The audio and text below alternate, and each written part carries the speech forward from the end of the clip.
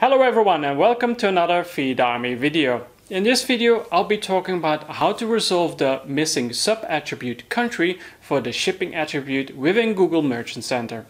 There are two rules that you can apply. The first one is to clear the shipping attribute and simply use the Google Merchant Center UI settings for the shipping attribute.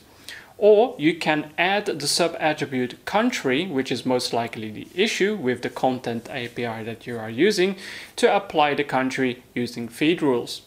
Then once the feed rules are applied, you need to reprocess data.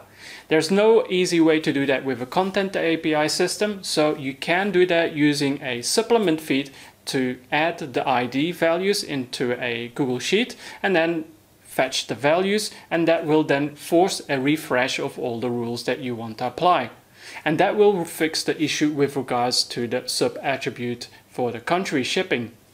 Now, I will teach you how to do this within Google Merchant Center. So let's get into it.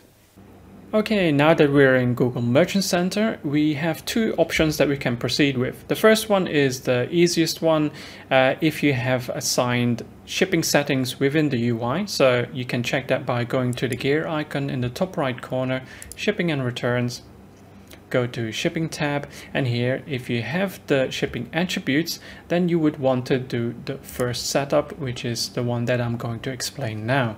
So go to products, feeds, click on your content API, feed rules. You can hide the examples. And then what we want to do is go to plus icon, begin typing shipping, and then processed attributes. Then cancel this one. And what we want to do is a modification, and then simply click on clear. OK. And then click on save as draft. And then we want to apply the rules. Then the feed rules are not processed yet, so you need to reprocess the products basically using a supplement feed, which I will explain at the end of this video. So for now I want to discard that because I want to show you the second option. So let's assume you don't have any shipping settings in your Google Merchant Center UI and you want to add the sub-attribute country. All we have to do is go to this, then click on shipping, so processed attribute.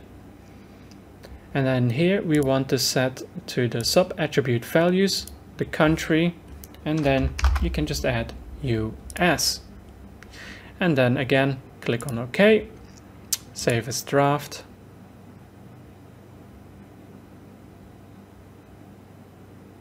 And then apply.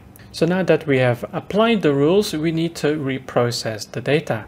You can follow my guide here by going to how to process content API in Google Merchant Center, and I will link this article into the description. But basically you can follow the steps and reprocess all the data. This task only takes you about, I would say, 10 minutes extra work. If you have any questions, feel free to contact me.